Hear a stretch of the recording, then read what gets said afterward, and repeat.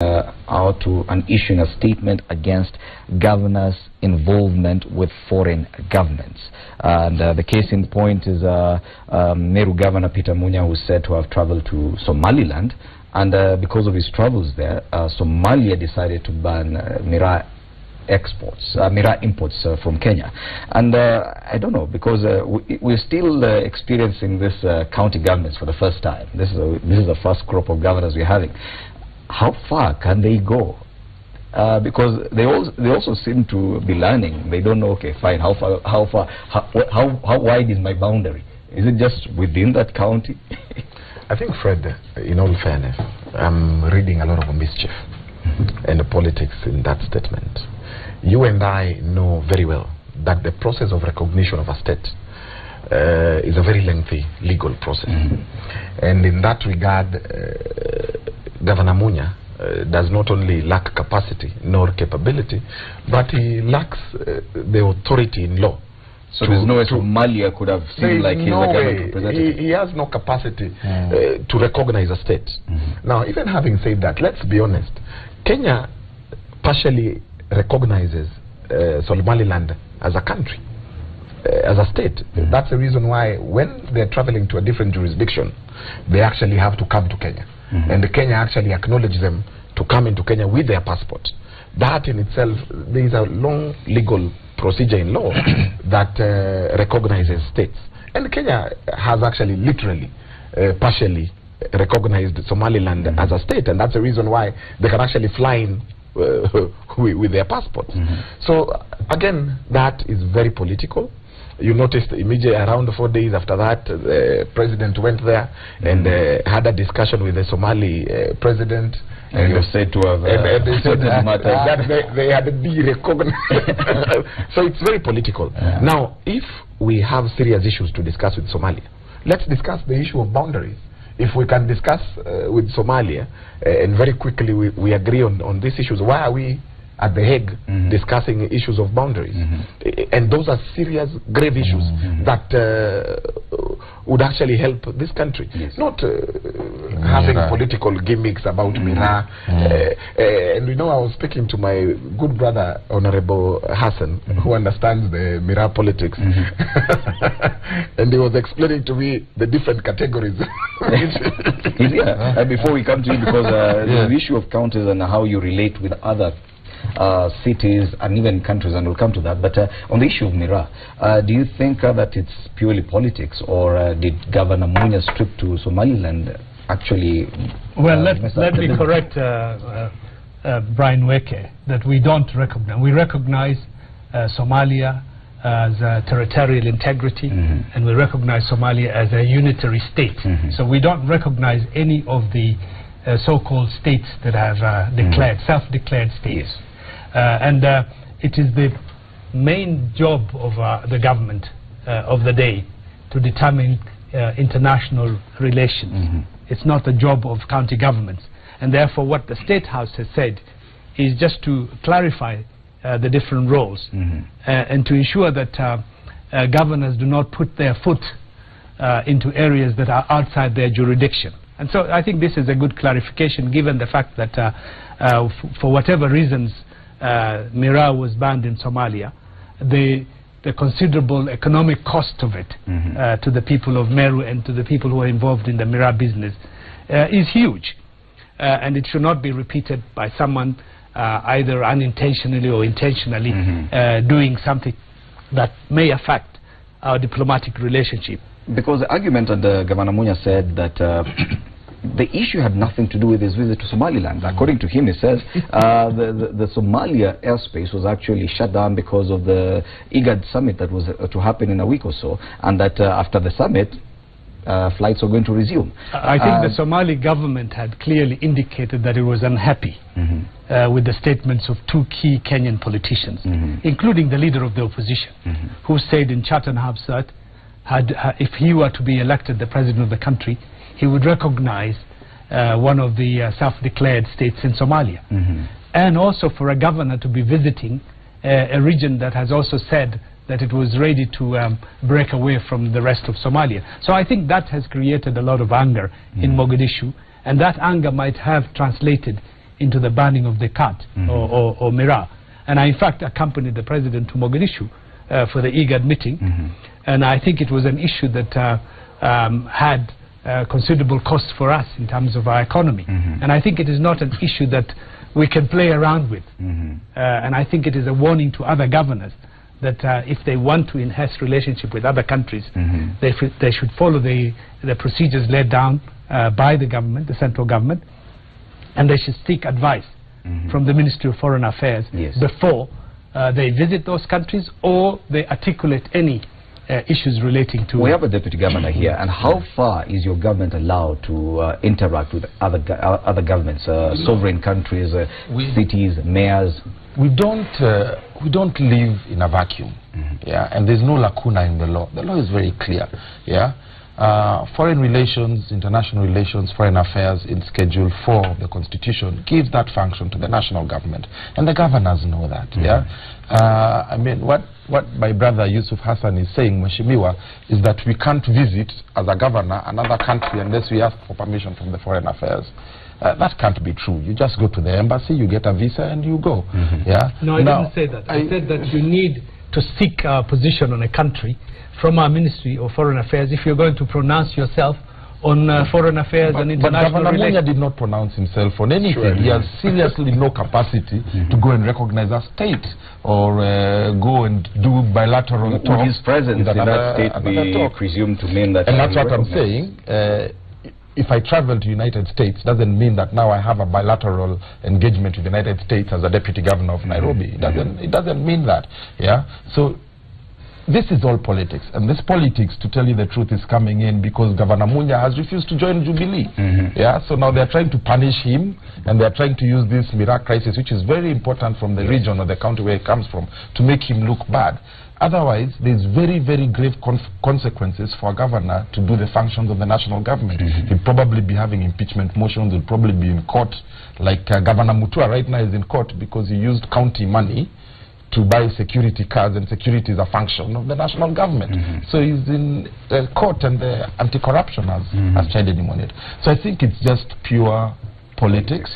I think it's Jubilee politics, because Munya is from supposedly a Jubilee zone, and he has refused to join Jubilee. So they're trying to punish him. I think I like to disagree with that. I think to a certain extent it is very clear that the governor stepped out of his normal responsibilities, and as a result of that caused damage to his own county's economy. Aren't there mechanisms to punish him for such an action? If at all he actually stepped out of his jurisdiction and did something that he shouldn't? No, sometimes politicians in this country make some silly statements to gain political advantage. In this particular case it has backfired, and I think it is unfair to be putting it at the door of the Jubilee. Let's be very honest. The law is very clear. And I want to agree with the deputy governor. The law is very clear on the role of the national government as long as the role of county governments. Now, we can't even discuss whether to arrest Munya or impose, I don't know what sort of fines, because he has no capacity nor legal capability to recognize a state. Now, when I hear my brother, Honorable Yusuf Hassan, saying that Kenya does not recognize Somaliland, I agree, and that's the reason why I've told you Kenya partially acknowledges and recognizes Somaliland as a state. Somaliland, if you have a passport, a Somaliland passport, you cannot go to Uganda. But guess what? With that passport, you will come into Kenya. What does that mean? We have partially recognized that it is a state. So when Mheshimiwa Yusuf Hassan comes here to say that apparently what Governor Munya did can be misconstrued to mean that Kenya has recognized that state, you know, clearly, I can tell you for a fact, this is politics. This is politics. The politics of Miraa is the politics of Meru County, is the politics of Tharaka-Nithi County. So whoever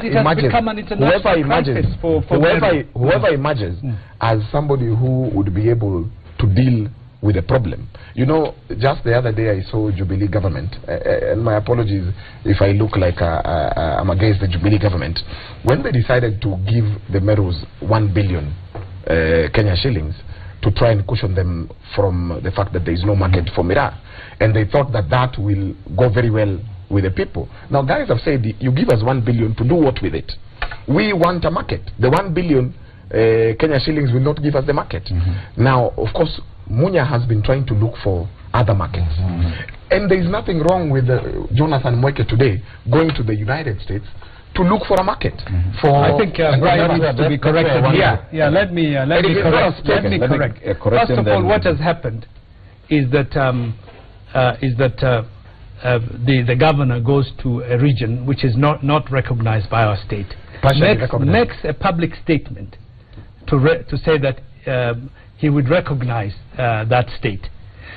In retaliation, the government of Somalia takes action and bans miraa with considerable costs, economic costs to the people of Meru. Now, what we have done is that the president had to travel to Mogadishu to plea with the government of Somalia to unban miraa. In other words, the government has taken a lot of time and effort to correct that mistake. And so to accuse the Jubilee government of politicizing this issue, when in fact what it did was to correct a mistake that has come as a result of loose talk by a governor of a particular county, is something which is obvious. You know, we're talking about functions, and I usually like to stick to the facts, because the facts are there. Now, trade is a function of the counties, right? And investment promotion is a function of the counties, and one of the things that the governors are responsible for, to bring investment opportunities, which brings wealth creation and job creation in their counties. So Governor Munya was going to Somaliland to get his market for where the miraa is going to go to from Meru. It's no different from how people go to United States. But it didn't work out. It didn't work out. We're saying he was completely in his jurisdiction. Just listen to me for a little bit, because we listen to you. So he went, just like would go to United States or to China to find somebody to come and build houses in Nairobi or put in a mass transit system in Nairobi. Governor Munya's economy is run by miraa. And you've done something similar in Nairobi.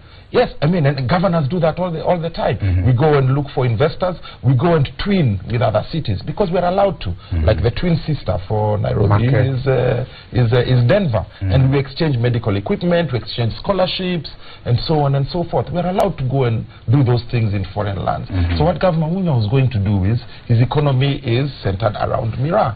So he was going to look for a market for the farmers of miraa in Somaliland and expand the market. But he didn't create a market. He did exactly that. But no, it caused the damage. I think someone should honestly say some mistake was done here. Sorry, I did not intend it to. But to blame it on the political process in the country, on Jubilee, is a mistake. Because if it was getting trade, it didn't get trade for Meru. In fact, it caused a damage. So instead of saying that the visit and the statements that were made had caused damage and the governor is sorry for it and did not intend that, I would understand that. But if you insist on saying that it was right, it was obviously not right, because the result is negative. It has a serious economic implications. Let me say this. I've never seen Honorable Yusuf Hassan defending something very passionately the way he's doing. That's a clear indication that there is a script. You know, it's very sad that we are playing with the lives of our people. You know, miraa, for the Meru people, miraa is such a big deal for them. Miraa is their livelihood. Miraa is their job. Miraa literally controls the economy of Meru. Now, when we start playing politics with the issues of recognition, which we know very well that the governor has no capacity to declare a state for Kenya to recognize that state, this is purely politics. And really, guys, politicians, we need to look at the interest of our people. The question is, you know, now the debate has degenerated to the market that is only there is actually Somali. So, and it's a massive market. Can you allow me? Can you allow me to finalize? I know you have a script which you will finalize in terms of putting forth. But let me tell you, the debate cannot be about Somali, because even the president cannot deny Somalia and Somali nationals getting our miraa. Our miraa is quality miraa. You will not find that anywhere else. So they have no choice. It is a market that we have. The questions we need to ask ourselves: where do we get another market? How do we get another market? Okay. Tanzania is next to us here. Yeah. Why don't we have bilateral talks so that we can? Yes, they've actually banned miraa. Yes, it's yes. Why don't we? And the United Kingdom, when the United Kingdom banned miraa, why didn't the president go to London to go and unban it? And it's all politics. It's all politics. Okay. So we'll be taking a short break, and we will be leaving that nothing to do the with headlines about Meru County, and come back to Nairobi, because a lot has been happening in Nairobi over the past 2 days, over the weekend, and I think the Standard captured it perfectly. And you can see the front page of the Standard: rivals fast face-off after defection round. You can see the two main political alignments. That's ODM on one side and Jubilee Party on the other. All scrambling for Nairobi, and incidentally we have politicians from Nairobi, all three of them, discussing this. You know, I'm saying that because in your statement you said we politicians, so you do accept you are a politician. the politicians. So for our breakfast takes a short break. We'll be right back.